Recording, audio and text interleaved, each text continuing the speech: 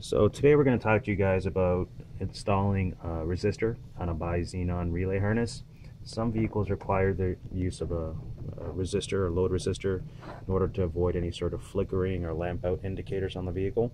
What happens is when you install a relay harness and you install an HID kit, you're not actually putting any draw on your vehicle's stock headlight harness, so the car's thinking that your headlights are burnt out. So what we have is a 50-watt load resistor. Item number on our website is RFix, and what that does, it simulates a 50-watt load, and therefore tricking your vehicle into thinking that your headlights are your stock halogen bulbs. So on a low beam only, this is very important, on a low beam only HID conversion kit, this component is completely plug and play. It's modular, plugs right in, no wire taps required. However, on a Bi-Xenon kit, unfortunately it's not plug and play, and the reason being is on a Bi-Xenon kit, the stock headlight harness connector, this isn't an H4 connector for example, but this would apply to H13 or 9004, 7, there's 3 wires. And the reason there's 3 wires is you've got your low beam wire, your ground wire, and your high beam wire. On a low beam only kit, you really only have to worry about 2 wires because there's no second filament. So again, on a Bi-Xenon kit, there would be 3 wires because you've got your low beam, high beam, and ground. Now where you need to install the load resistor is you need to install the load resistor across the low beam circuit. In this case, the ground wire would be your negative wire. Your white wire would be your positive wire. So if you take a look at the resistor, essentially all you would need to do is you would need to take, just to show you here, there's a black wire and a white wire coming out of each end. You need to put these 2 wires across, connect them to these 2 wires. So white to white, which would be low beam to ground to power, and ground to ground.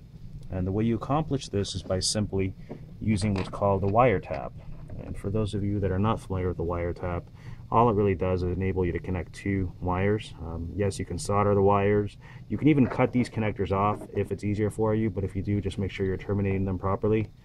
And all you would do is, in the case like this, essentially slide 1 wire in, you slide your other wire in, and there's actually grooves in this thing. And what happens is there's a little piece of metal, I don't know if you can see the metal right there, and when you push this down, it connects the 2 wires together. So I'm not going to do this, but for the purpose of this video, you understand how that would work. So you need 2 of them. So you would do white to white, and in this case you would do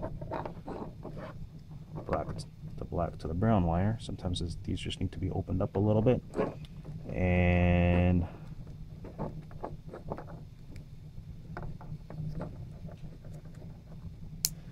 that would be it. That's how you would do it. These resistors get really hot, so you want to make sure you're mounting them accordingly. You don't want to mount them on plastic or anything that's going to be damaged by heat, because they do heat up very hot actually. So they do come with mounting holes here. You can use tie straps to secure. Now, the reason we've got these needle nose pliers is I find it easy. In order to completely secure everything, just use a pair of pliers and you're good to go. And if you have any questions, just give us a call. 1-877-522-2701.